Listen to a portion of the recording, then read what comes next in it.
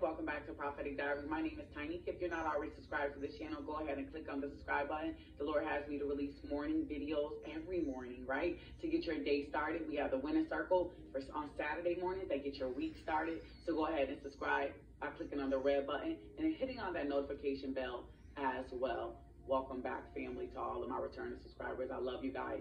Today we will be announcing our Thanksgiving giveaway. We're going to give in 8 families $150 Walmart gift cards. Not sponsored by Walmart, so no. This is all PD. This is all God, so glory be to God for that. So 12 noon today, I will be announcing the winners, and you have 48 hours to respond. If not, that card is going to go on to another family. So make sure that you're in tune. Check out our community page and keywitnesses.com for more information.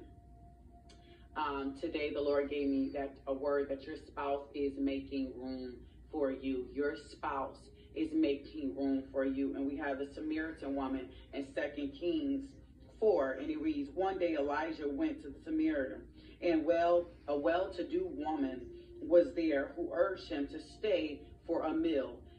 Whenever he came by, he stopped there to eat. She said to her husband, I know that this man who often comes our way is a holy man of God. Let's make a small room on the roof and put in it a bed and a table and a chair and a lamp for him.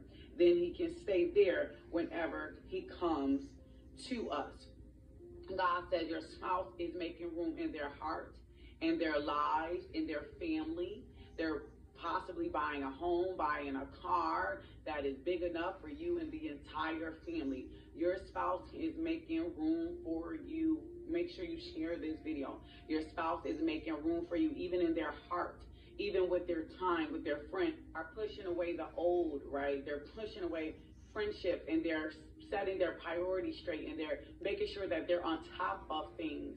Your spouse is making room for you, because they know, just like this woman knew she needed a bed, she needed a table, she needed a lamp, because she knew that he was a prophet. She knew he was a man of God, that he was going to need a table to read his word, that he was going to need a lamp to read his word at night. She knew that he was going to need a place to rest his book or his notepad for his prophetic diary, okay? I'm preaching right now.